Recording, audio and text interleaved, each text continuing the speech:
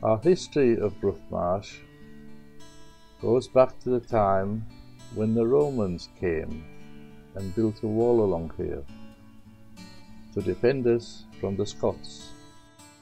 In the early 1800s, a canal was built here to connect Carlisle to the sea at Port Carlisle, 11 miles away.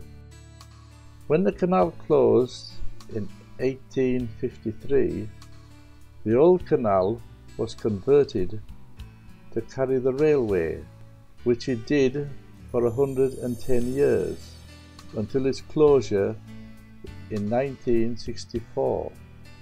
Many remains of that great engineering feat are still visible today.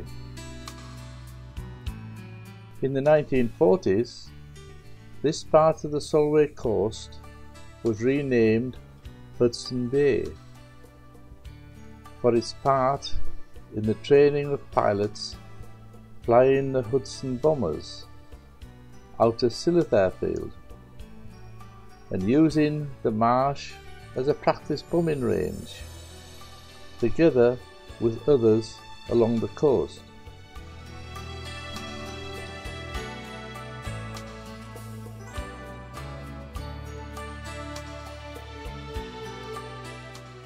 As the canal arrived at Drumborough, it crossed the road and followed the coastline.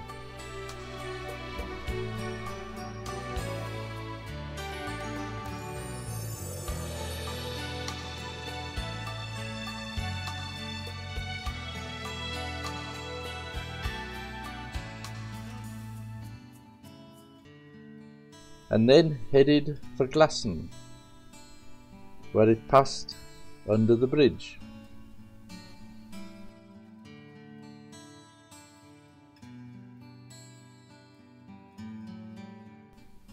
From Glasson, we can follow its path through the trees which have grown along its route.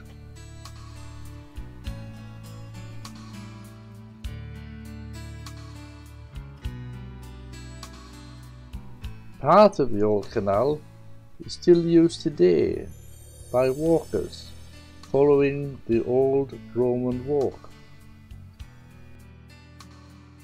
Looking back at Port Carlisle from a westerly point, very little has changed along this coast.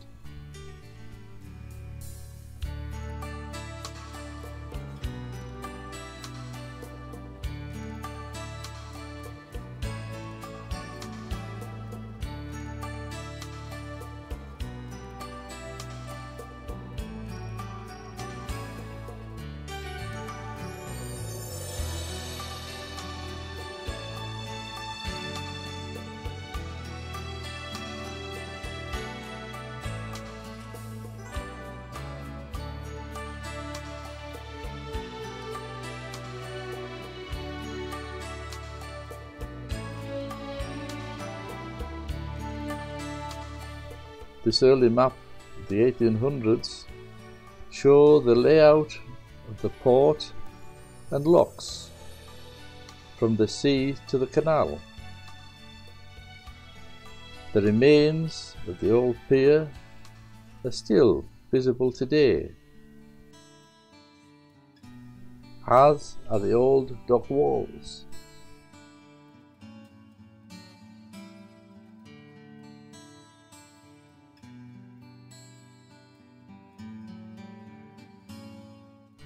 After the closure of the canal in 1853, the railway followed the same path to Port Carlisle, and remains of that era are still visible.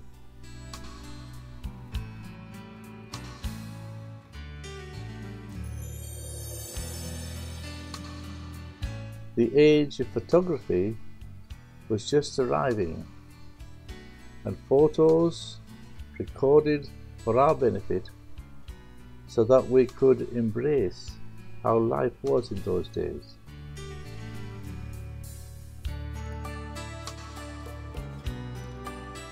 The dandy is now on show at the Railway Museum at York.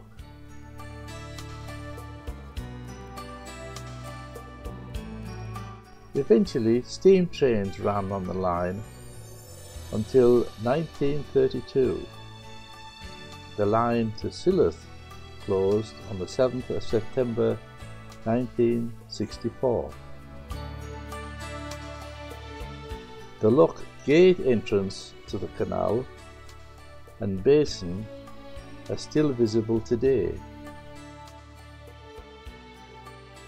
but are not in the best of repair.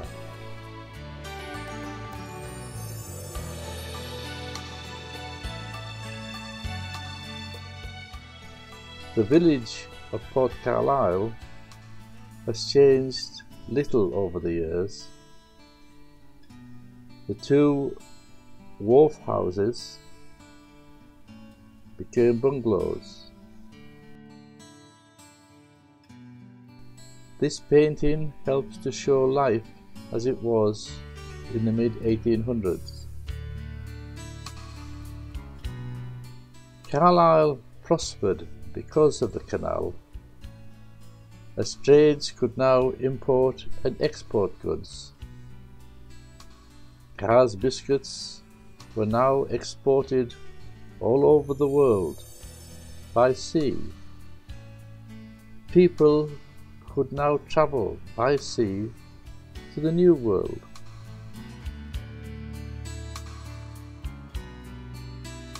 A small village still, Port Carlisle was an important hub in the modernisation of Carlisle, and many a pioneer set sail from its shore.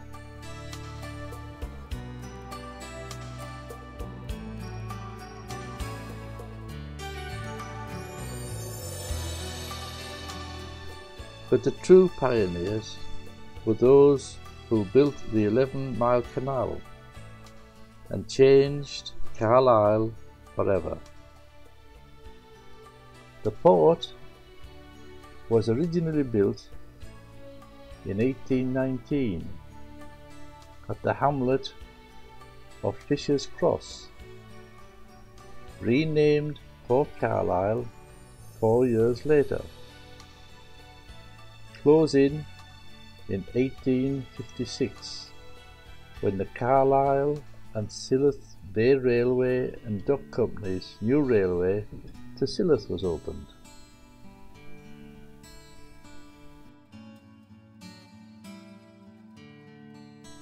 The 6 miles drive along Burgh Marsh to Port Carlisle is a trip through history. But this shoreline still attracts many visitors, as the Solway is a place of great beauty and peace, a haven for wildlife, a photographer's dream location, with sunsets to delight any calendar.